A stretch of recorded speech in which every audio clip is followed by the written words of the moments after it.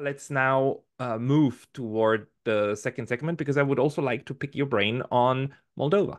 Everybody, I'm still talking to David Noack, our German expert on Central Asia and Eastern Europe, and the Caucasus, and well, Moldova, Ukraine. You've been writing and researching that a lot, and Moldova, we've talked about it several times because Moldova is kind of this place that could have been a flashpoint for the Russia-NATO proxy war, but it didn't become that. We still have Transnistria, which is de facto separate from the rest of Georgia. And I know you've visited that because there's a video of you there, and how that region works. But the last time we talked, Moldova was still de facto and de jure neutral, and it tried to stay out of it successfully stayed out of the Russia-Ukraine war. It still has trade going on with both of them. Where are we today? Yeah, the interesting part is that in Moldova, neutrality was just like in Ukraine and also in the beginning in Belarus, was an avenue to get rid of post-Soviet or of Russian influence. So that was the set in the 90s, that they just wanted to get rid of the Russian troops. And they said, we are neutral, we are just between the blocks, and that's the way to go. But then at the turn of the millennium, that changed because NATO expanded into first Czech Republic, Hungary, Poland, and then the second wave even in the early 2000s, also bringing Romania into it. And then the Russian point of view changed, and they suddenly then supported this neutrality, because neutrality would also mean not joining NATO in the case of Moldova, just like in the case of Ukraine. And that's why often the so-called pro-Russian parties in Moldova are the most neutralist party, and the pro-Western parties always like to talk about, well, maybe we could abandon neutrality and then join first the EU, maybe even NATO or something like that. And then the war started, and then there was a new political consensus. Okay, we stick to neutrality because we don't want to get involved into that conflict. I mean, on a political level or on a symbolic level, the pro-Western government, especially the pro-Western president Maya Sandu, a former World Bank executive, she always supports Ukraine on a symbolic level, but there are no military relations or any indirect involvement. So even the shipments of arms from the NATO countries to Ukraine, they would never cross Moldova because it's neutral. And the interesting part in Moldova is this breakaway state of Transnistria, because when there were discussions about this breakaway state rejoining Moldova, especially in the early 2000s, there was the Cossack Memorandum in 2003. It looked like it would be close to a settlement, but then, that didn't succeed. And this breakaway state always had the Russian position, well, if we rejoin, then the unified state would be neutral. And then the war begins in February 2022, and the president of Transnistria, he suddenly declared his de facto state even neutral as well. I mean, there are Russian troops in Transnistria, but they are mostly Russian officers, and then Transnistrian soldiers with Russian passports wearing Russian uniforms. But there is no supply line because in 2015, Ukraine cut the supply through Odessa for that Russian troop contingent, or for that deployment there. But they are not involved in the war. And yeah, Transnistria is neutral and Moldova is neutral. And I think it's important to point out the Russian troops in Transnistria actually have a UN mandate, right? They are official peacekeepers under a UN mandate, no? No, it's not a UN mandate. There was a short civil war in the early 1990s, and as the settlement of the war, there was a tripartite peace corps, and the three parties are the Moldovan troops, the Transnistrian troops themselves, and the Russian troops. So as part of this agreement, that there are Russian troops, but there are further Russian troops because there is a ammunition depot in the northern part of Transnistria, where most of the weapons that the Soviet troops in Eastern Germany, Hungary, Czechoslovakia had. They dumped their ammunitions in Transnistria, and then the troops got dissolved. But there's a huge ammunition depot, and we don't know how secure that is. There was, I think, 2 or 3 years ago in Kazakhstan, a similar depot that just exploded because it's the weapons they just rot there, and then suddenly they exploded. So in Kazakhstan there was a small catastrophe. If something like that would happen in Transnistria, that would affect first Transnistria, then core Moldova, or the Republic of Moldova, and Ukraine. So that would be an international, or that could be an international disaster. And the Russian troops that guard this depot, they're not part of the peace force, of the tripartite peace force there. But there's no UN mandate. And I got that wrong. But if they would have to withdraw, then there would be the armistice would have been there would have to be a peace settlement, a final peace settlement, and then they could withdraw. But so far there is no peace settlement. There was this Cossack memorandum 20 years ago that didn't succeed, and currently we have some negotiations again between the conflict parties, but they're not even close to a peace settlement, and that's why the Russian troops remain there. And the interesting part with Transnistria is that Transnistria joined the EU association agreement of Moldova, because most of their exports, even before the war, went to the European Union. They export machinery, textiles, no, mostly textiles, but also some beverages and also some agricultural products. And their only port to the east was always Odessa. And then the war started. The Ukrainians shut the border. They even blew up some bridges. So there is no direct traffic between Transnistria and Ukraine. So the Transnistrian can't export to Russia anymore because they don't get to Odessa and then take a ship to Russia. That's why most of the Transnistrian exports now go to the EU, or more than 90% go to the EU.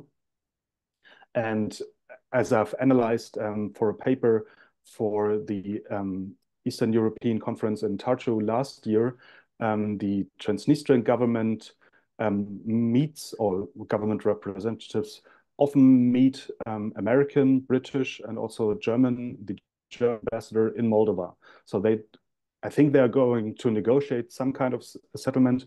The Russians are still involved because there's this Russian peace corps, or this troop contingent there.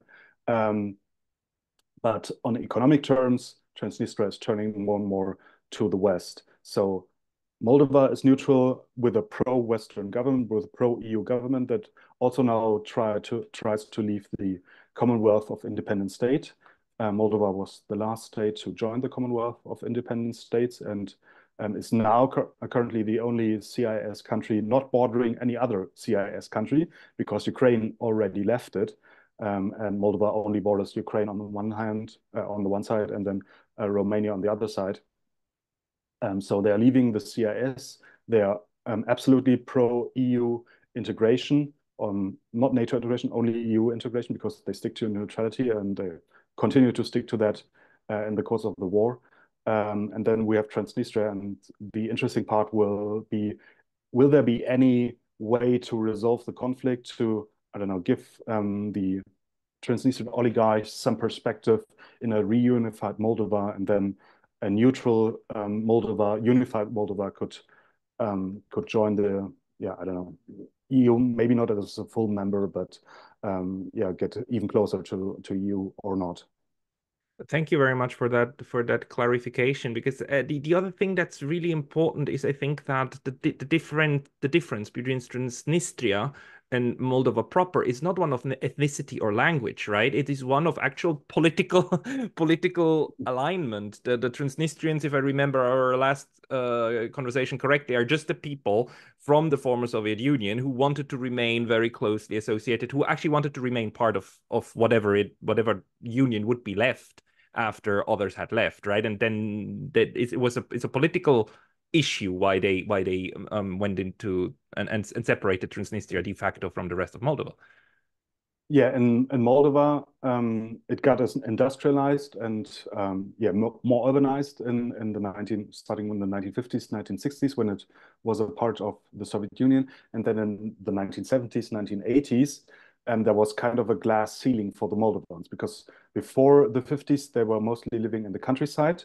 Then they moved into the cities, they studied, and then, but they couldn't get into the higher ranks of the political elite, of the military elite, of the KGB back then in the Soviet Union.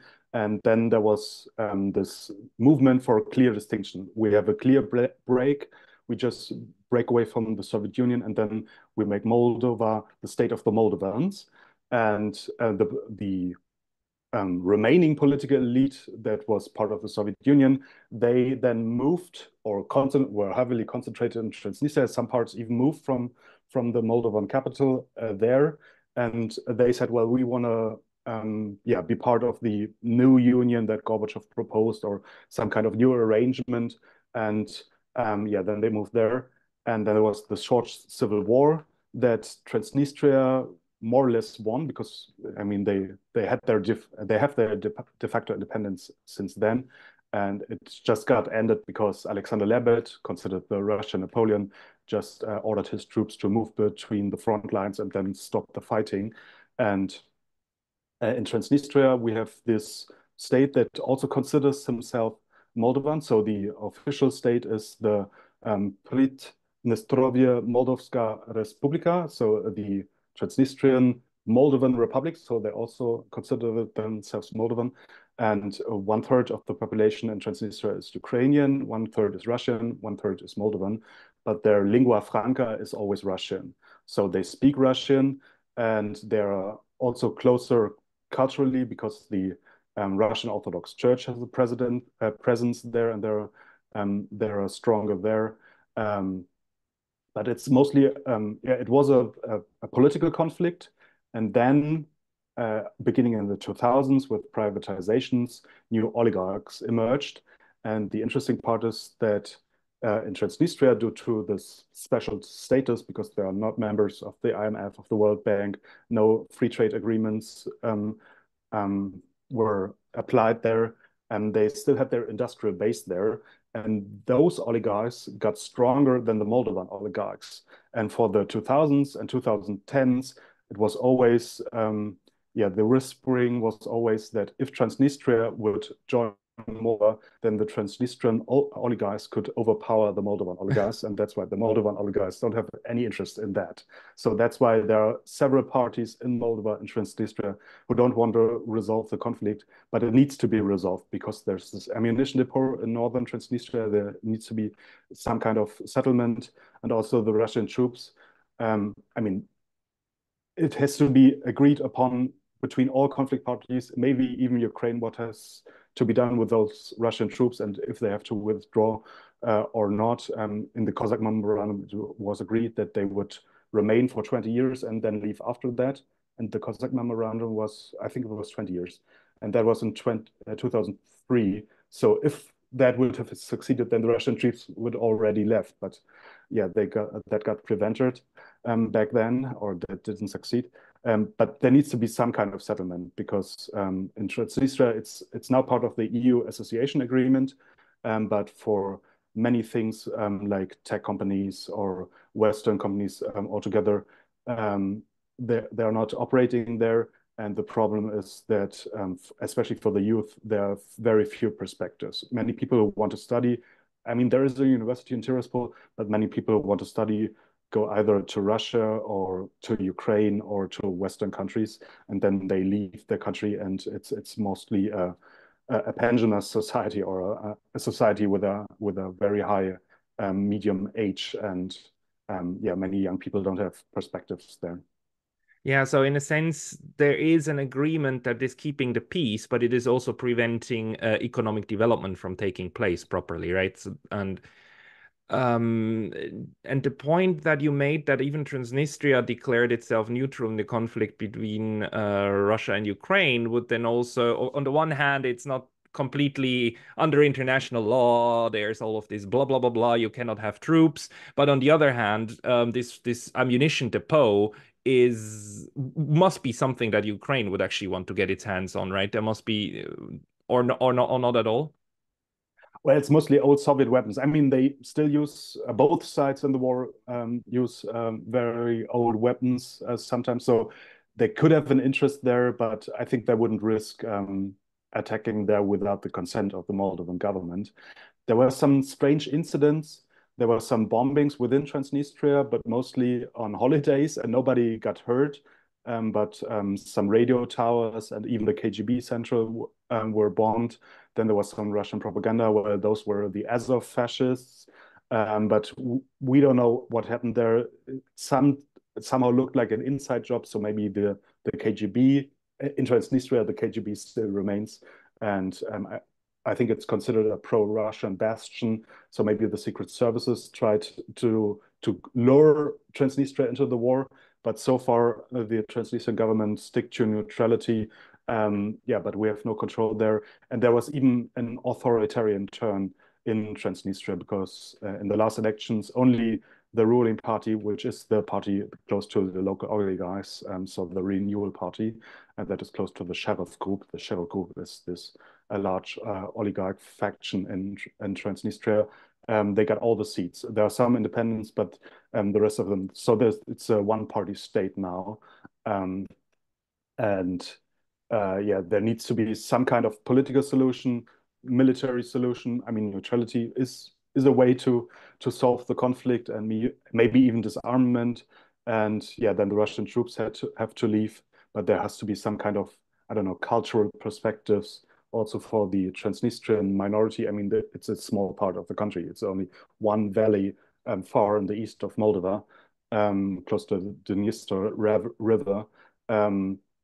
Yeah, but there needs to be a solution in order to bring some economic development to the whole of Moldova, including Transnistria. So the next elections in Moldova proper are due when, and are we expecting the current configuration to remain, or can we expect large movements? No, that's the well, funny part. I wouldn't call it funny part, but that's the interesting part. In Moldova, currently there is the PAS, so the Party of Action and Solidarity. It's a pro-EU, some even call it pro-NATO, pro-Western Liberal Party, and they got into power in the recent elections because before that the socialists government and they mismanaged the Corona pandemic, and they were also a bit of corrupt. Then they got voted out of, well, they are still in the parliament, but the pro-Western liberal forces prevailed. But since they took over, most of the polls say that they wouldn't gain a majority in the new election. And there is the one issue of the Shore party. Shore is a kind of a dubious oligarch from Orhei, from a smaller city in Moldova. And it is said that he was involved in the theft of the century, where um, a large sum was somehow vanished from the state budget.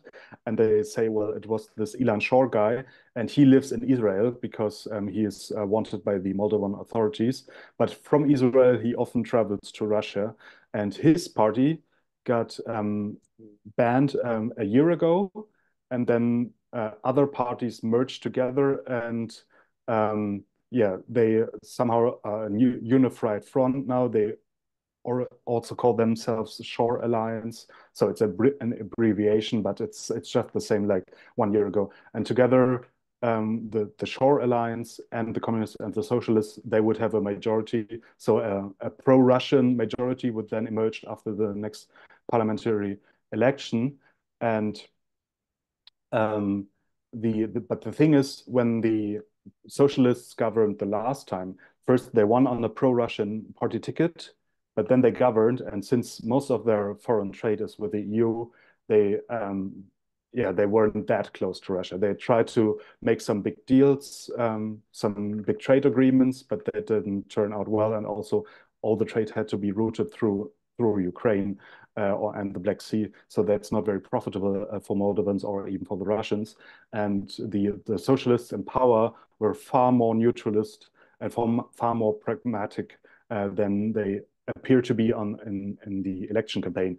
And the thing is, so now the pro-Russian parties would win again, but then the question would be, well, with more than 67% of foreign trade with the EU, You cannot be just pure pro-Russia or just abandon the Euro-Atlantic integration. They would abandon any connections with NATO. They're strict about that. So neutrality also means for the socialists and the communists that not doing any military exercises with NATO countries. I mean, it's a very strict version of neutrality, but when it comes to political and economic dealings, they will have to deal with the European Union as well. And in next year, there are going to be presidential elections, and Maya Sandu, so the pro-Western, pro-EU president, she will have a slim majority or a tight majority, but it's going to be close. So in most polls, she polls as the first on the list. But in the parliamentary elections, the pro-Western forces seem not to have a majority. And then we will see what kind of president will we have, what kind of majority in the parliament, and how pragmatic both sides will be. And I don't know if there is going to be any breakthrough with Transnistria, even that could also change the parliamentary majorities. But yeah, we don't know yet, so we have to see. Yeah, of course, that's all just hypothesis, but we are nearing the end of the time that we've decided to use for the talk. So thank you very much, David Noack, for your update. Where can people find you if they want to follow your work? You're very active on X, Twitter. Yeah, mostly on X. So just search David Noack on X, and then you're going to find updates on Moldova, the Caucasus, Central Asia, also history topics as well. Yeah, and David posts a lot of very good data, like almost daily, on what is happening on political issues. I follow him very closely, so I'll put the link into the description. David, thank you very much for your time today. Thank you for inviting me.